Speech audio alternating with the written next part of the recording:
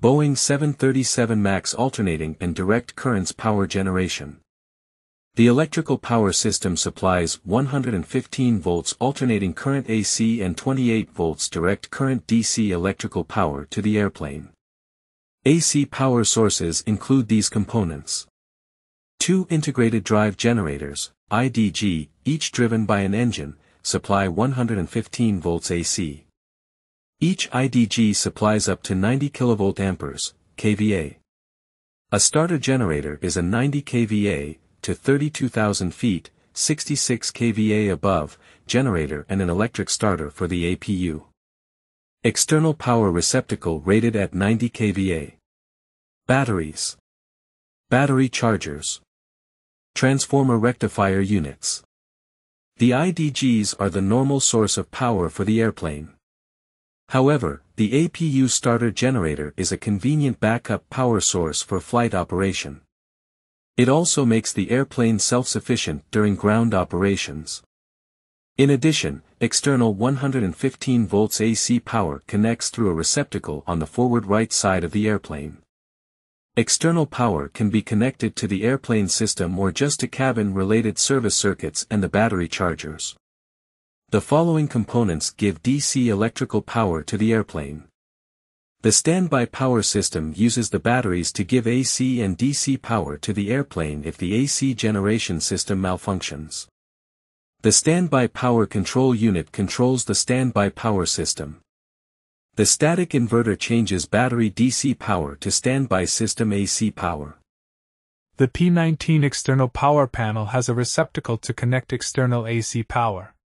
The external power connected light comes on when you connect a live external power source. The power in use light comes on when you use external power on the airplane.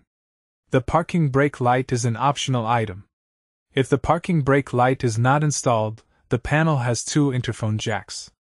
Interphone jacks let the ground crew talk and listen to the flight crew. They also let maintenance personnel talk and listen in different areas of the airplane. The external power panel has a pilot call switch. This switch causes a tone in the flight deck that tells the flight crew that ground personnel wish to speak to them. The external power panel also has a maintenance light switch to give light to the nose wheel well during maintenance. The external power panel is under the external power panel access door. You release 3 latches to open the door. Flight deck components and indications. These electrical power controls and indications are on the electrical meters, battery and galley power module, P5. The DC meter selector selects the DC source for the DC voltmeter and ammeter indications. The DC amperes meter shows the current of the source when the selector is in the TR1, TR2, TR3 or battery position. The DC volts meter shows the voltage of the source selected by the DC meter selector. The battery switch connects the switched hot battery bus and battery bus to the battery. The battery is then available for backup to the AC and DC standby buses. The AC meter selector selects the AC source for AC volt and frequency indications. The cycles per second frequency meter shows the frequency of the source selected by the AC meter selector. The AC volts meter shows the voltage of the source selected. The AC amperes meter shows load current, phase B, of the generator source selected by the AC meter selector. The cabin utility switch supplies electrical power to the galleys and main buses. The in-flight entertainment passenger seat switch supplies electrical power to the in-flight entertainment system. The electrical light shows that there is a fault in the DC or standby power system. The TR unit light comes on when one or more of the TR units has a failure on the ground. It also comes on when TRU1 or TRU2 and TRU3 has a failure in the air. The battery discharge light comes on when a large current flow out of the battery occurs in a short time. The test position on both meter selectors along with the maintenance switch allows troubleshooting of the DC and standby power systems. Byte messages can show on the display in the test mode. These are examples of byte messages. Battery charger in op. Auxiliary battery charger in op. SPCU in up. Panel failure. Interface failure. Static inverter in up. The standby power off light comes on when the standby AC or DC bus does not have power. The light also comes on when the battery bus does not have power and the battery switch is in the on position. The standby power switch has these three positions. Auto. Normal position. The battery or batteries automatically connect to supply the DC standby and AC standby buses with loss of all AC power in flight. Off. Turns off power to the standby power buses. Battery. The battery or batteries supply power to the battery bus, DC standby bus and AC standby bus. The drive light comes on when IDG 1 or 2 oil pressure is low. IDG 1 or 2 has low frequency. The disconnect switch de-energizes IDG 1 or 2 and disconnects the input shaft. The engine start levers must be in the idle position for the disconnect to operate. The ground power available light comes on when ground power is connected to the receptacle. The quality of the ground power must also be good for the light to come on. The transfer bus off lights come on when a transfer bus does not get power by any source.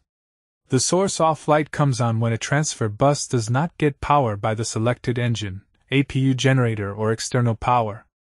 The gen off bus light comes on when the IDG does not supply power to the transfer bus on the same side. The APU gen off bus light comes on when the APU is in operation but the generator does not supply power to one or both transfer buses. The Gen 1, APU Gen, and Gen 2 switches are 3-position switches, momentary on-off and spring-loaded to center. The bus transfer switch has these two positions. Auto, guard down, transfer bus automatically transfers to opposite power source if normal source is inoperative. Off. Isolates left and right sides and prevents bus transfer. The P6 and P18 panels contain circuit breakers for the AC and DC electrical systems on the airplane. They are on the aft bulkhead of the flight compartment. The P6 panel is behind the first officer's seat. The P18 panel is behind the captain's seat.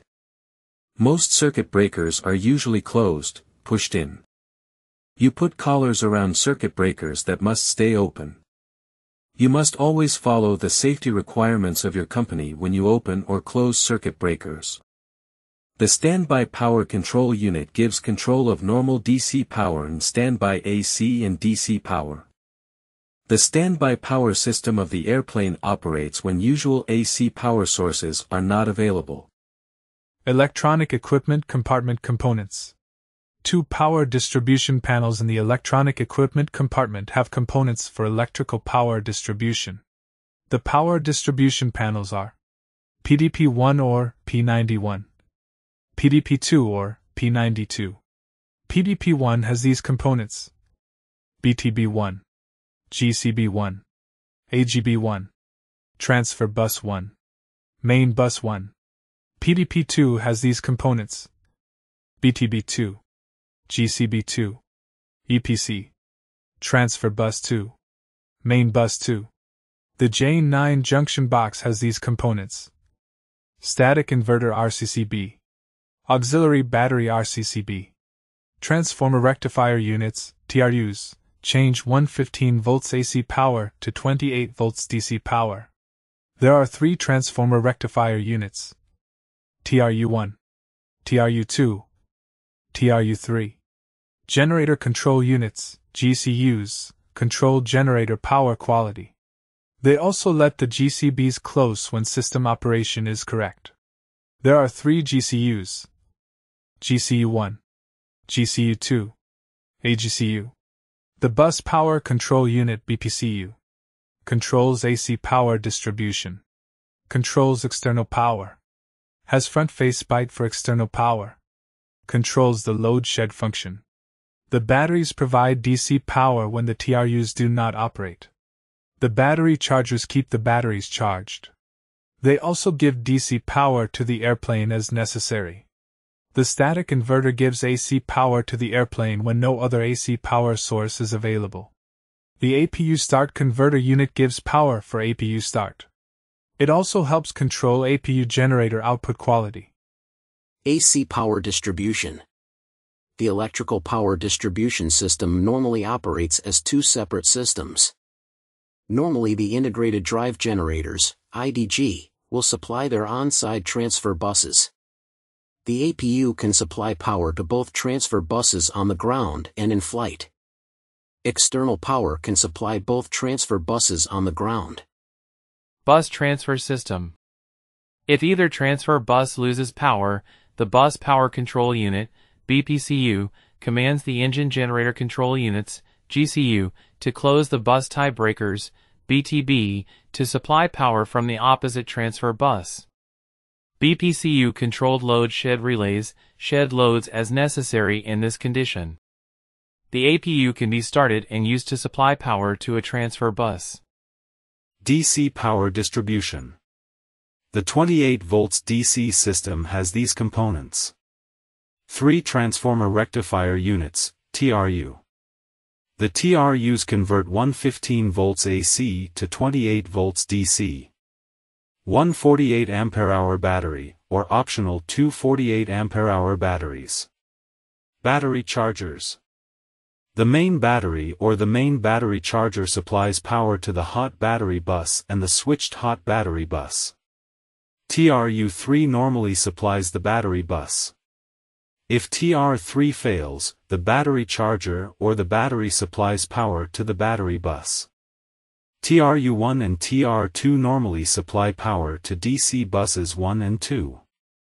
DC bus 1 is the normal source for the DC standby bus. The batteries alternately supplies the DC standby bus. Standby power. The Standby Power Control Unit, SPCU, provides automatic control of the standby system. The auxiliary battery and/or the main battery are the standby source of power. The standby system supplies AC and DC power to primary flight instruments, communication, navigation, and other equipment.